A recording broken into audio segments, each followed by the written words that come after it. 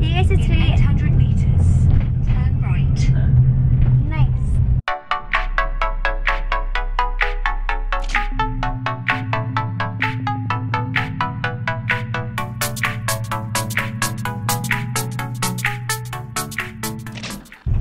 Hey guys, it's Rei and welcome to another vlog. We are with Mishi. Hi.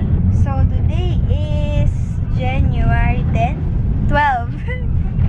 2 days late. Today is January 12. It's around 3 p.m. and we are on the way to the Ayala Malls, the 30th. Because where are we going? Starfinder? We are going to visit the store ng Starfinder dun sa dun sa the 30th. If you guys remember, we uploaded the video, di ba baby, wherein we tried the frames from them. If you haven't watched it, I'm gonna link it down below. So today, I think makukuha na namin yung glasses namin. So I will be bringing you guys with us. So I will see you guys there. Bye. So we're here in the 30th already. And in-allergy si Mishi. Kakagising niya lang kasi. And we're looking for Starfinder. Nasa second floor daw sila. Pero babe, CR muna tayo. Oh, there's Genki Sushi, oh. Let's go. Kain kami mamaya. Actually, may family dinner kami mamaya. Pero it's already 4:44. I don't know what time we'll finish. By the time we finish, we're probably hungry na. And also, it's my first time here in this mall. So, let's explore it. So, here, guys, located at the second floor. Malaki pala nung store nila. We're here! We're here at the Starfinder store already. And sobrang dami, guys.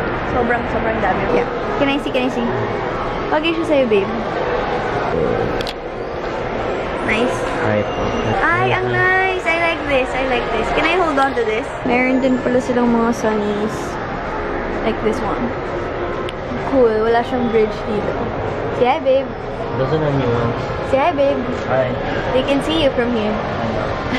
Those are the new stuff. Oo, yan nga yung bago nga daw. Ooh, fancy. Sige.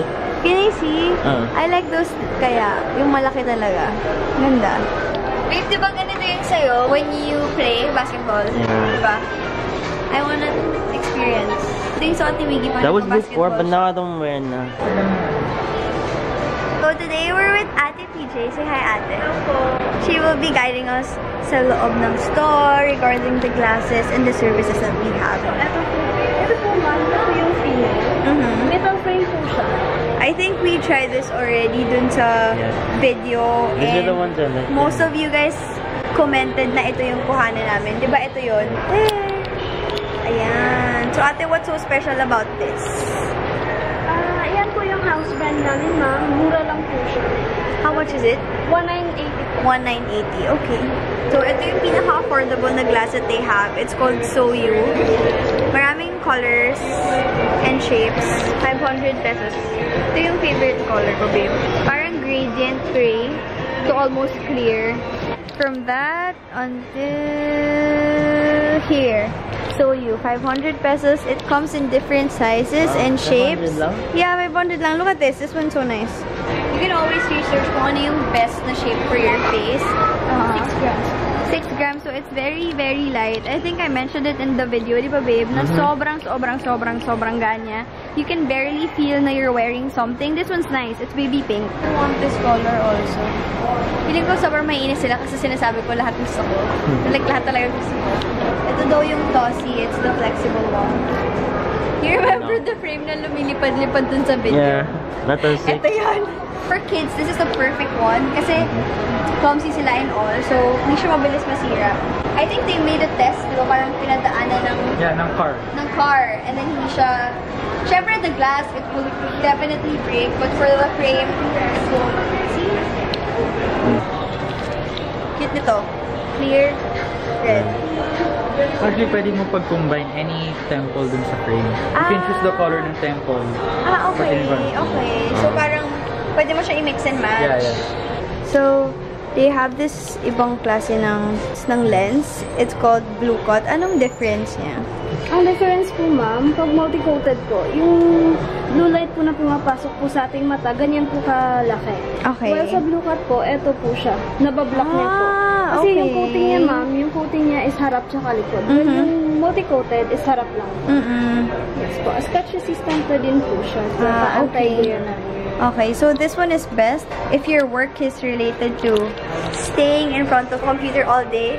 Parang ako, I edit a lot. So this one, it can help me when I edit since yung light won't affect my eyes that much. When was that? I don't remember. Probably 5 to 6 months ago. What are your recent problems with your vision? Recently, pag nag-drive ako, tapos gabi na, yun, nahihirapan talaga ako. I feel like mga hanggang 50 meters in front of me, parang kita ko pa. Pero beyond that, parang sobrang nahihirapan na talaga ako. Pag nag-movie ako, tapos wala akong wear, suot na glasses. Ang malabo. Usually, how long are you sa computer? Mga 3 to 4 hours. 3 to 4 hours. Or more. Sige. A little bit better. A little bit better. Masakit ang ulo mo? Masyadong mabigat po ba?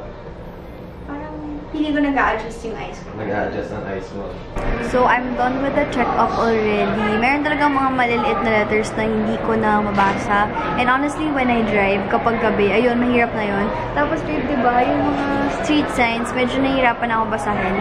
Especially pag wala akong glasses. And movie, ganyan.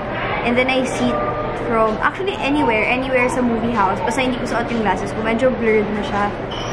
Nire-rest lang namin yung eyes ni Miggy for a while kasi he was using his contact lens kanina. So, after tanggalin, 30 minutes and then tsaka pa lang siya i-check. So, it's Miggy's turn already. So, let's vlog him. Ang chinky kasi nung eyes mo, buksan mo pa. Elevated, hindi masyadong deep. Sakto po siya. Yung walang masyadong umilang shadows. You kept on saying R. How is that an R? Layo. Pareho kami nearsighted with astigmatism. Gringo. Ano masasabi mo na gringo na naman tayo? Favorite ko din. Favorite mo to? Wow! This is what I'm having. Ano sa'yo, babe? Same ba tayo? Yeah, same tayo. I got my glasses already. I like how it looks like. Ito na yung napili ko na frame. Ayan, black lang siya. Tapos may gold detail. Sobrang gaan. Sobrang gaan. Pag suot mo siya, parang wala ka lang suot. Like it? Yeah, I like it. Same tayo. Aray. Ayan, nice bagay sa'yo, babe. Thank you. Yes naman din. Returning the compliment. Try this. So, we're done with Starfinder. I'm wearing it already. Very comfortable. Sobrang parang wala lang akong suot.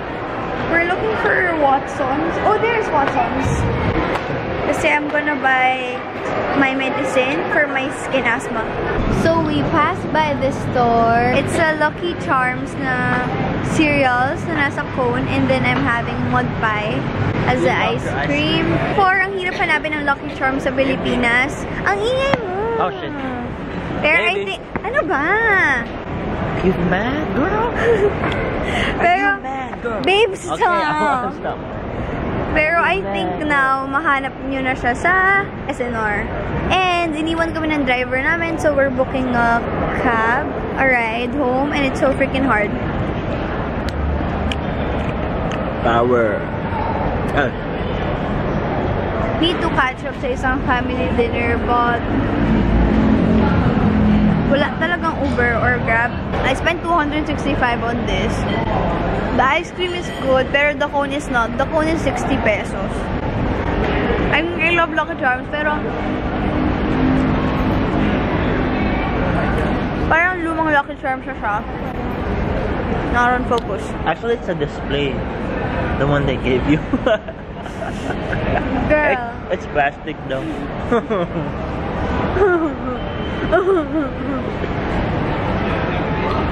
Around that foamy girl. Okay. Hey guys, I wasn't able to end this vlog, but I think this is 2 days after. I think nung sinabi namin sa inyo na uwi na kami, Siguro 1 oras pa bago kami talaga nakaalis dun sa mall kasi meron kaming nakita na subscriber tapos nagkwentuhan na lang kami.